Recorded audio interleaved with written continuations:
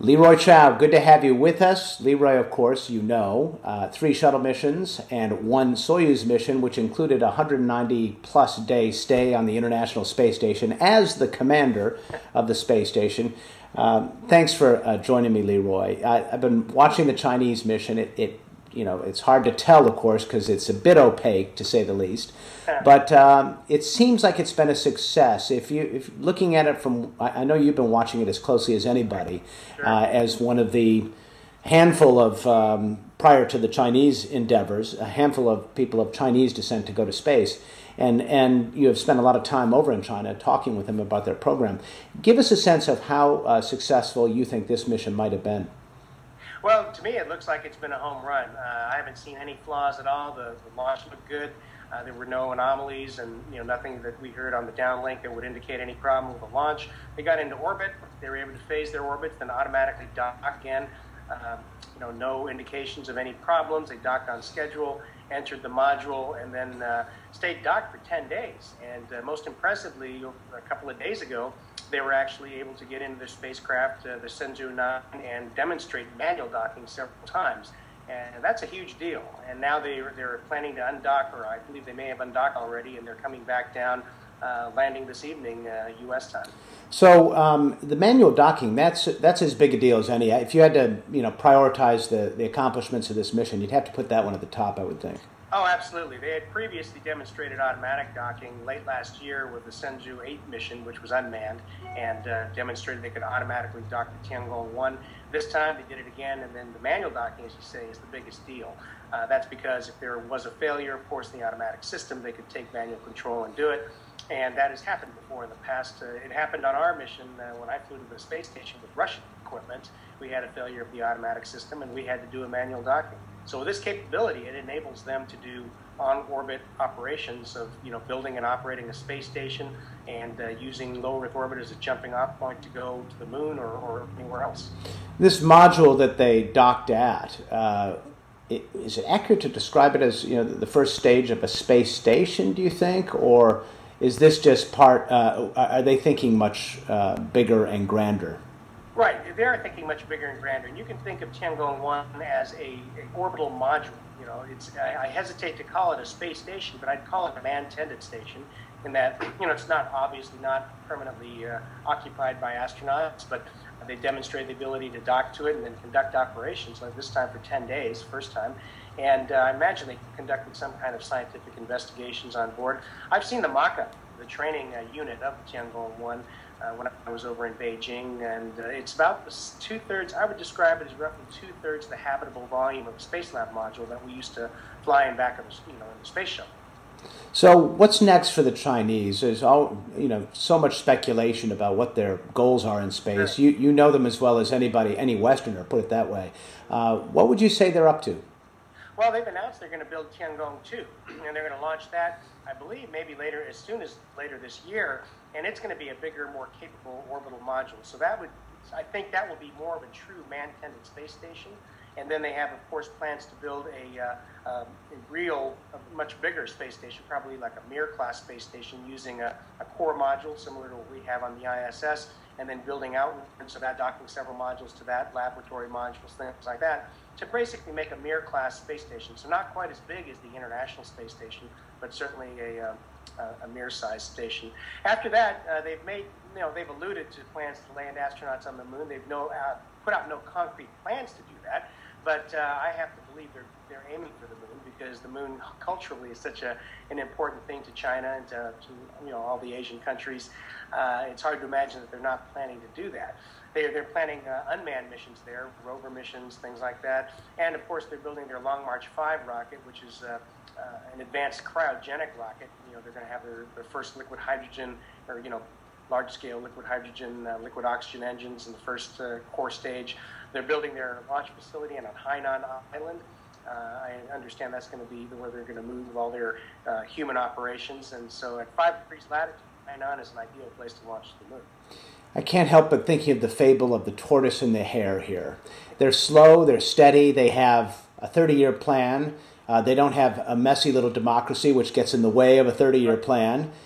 They have a way of following through on their milestones, even over a long period of time. Sure. Ultimately, in the end, will the tortoise end up triumphant here, and we, being the hare, grounded on Earth, looking at what the Chinese have accomplished? Well, the thing is this, Miles. I mean, I've heard a lot of people say, "Oh, big deal, they docked in space. We did that in the '60s. So did the Soviet Union." Well, that's true, but I mean, look. The fact is now China can do it too, and that enables them to do all these other things. And their technology, I've seen their technology up close and personal, and it is good stuff. I mean, they're very advanced.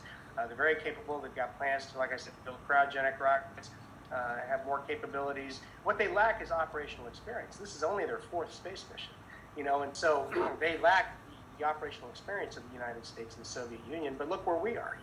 We no longer have the ability to launch our own astronauts into space.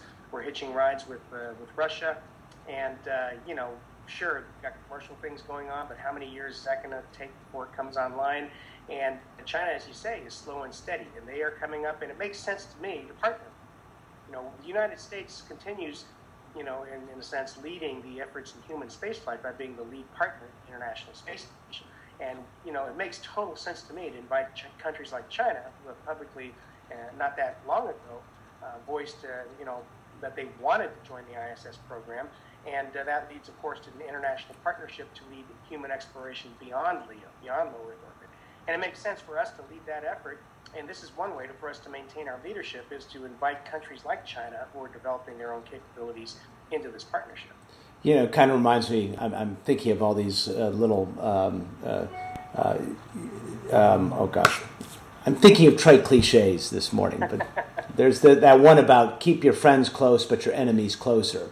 Right. I'm not saying China is an enemy, but if you operate under that assumption, you can make a pretty strong argument that bringing the Chinese into the space station partnership would be a good idea.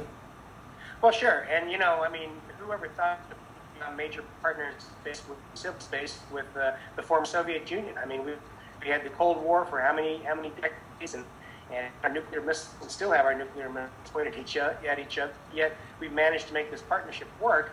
And for those that say, well, China's going to steal our technology, well, to my knowledge, there have been no technology transfers, illegal technology transfers in either direction with Russia. So why would it happen with China?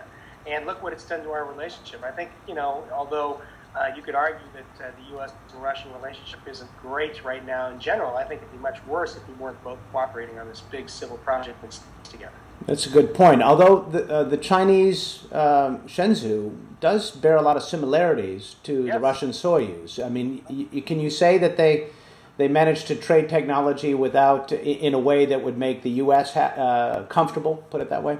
Well, Russia, they cooperated with Russia in this, obviously. You look at their spacesuits, look at their spacecraft, look at the way they conduct operations. It's all very Russia-like. Now, they don't like to admit that. In fact, they'll tell you all their stuff is indigenous and homegrown, and it is all manufactured and designed there in China. But they had, they bought and cooperated with Russia, bought technology, and used kind of leapfrogged, and were able to build stuff that, was modified Russian gear and Russian operations. So, I think it was all on the up and up. I don't think anything was illegally transferred from Russia to China.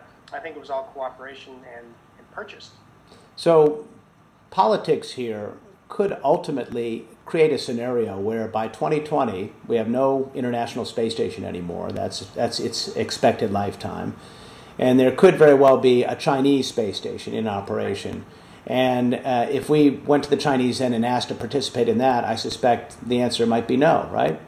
Well, hard to say. I mean, that is a possible scenario. Certainly, space station, as you say, currently is slated for a lifetime end at 2020. Of course, you're aware of the show be operated in 2028, so maybe it'll get a new lease on life. But it's certainly possible that we end up one day with no ISS, and the Chinese have built their station, and they're the only station up in the sky. In that case, what do? Do we just build a new station ourselves? I frankly don't see that. By that point, have we gone beyond low Earth orbit in our exploration? Hard to say. It seems as if we're kind of watching this slow motion train wreck unfolding here for the U.S. space program, and no one seems able to stop it. Why? Well, I think there's a couple of reasons. Number one, in the U.S., we've become used to being the leader in human spaceflight. We just take it for granted. The shuttle program was so successful in that we were launching several shuttles a year, and except for the 2 accidents, people kind of took it for granted. It became commonplace. We were operating International Space Station. It was, to the U.S. public, it was no big deal.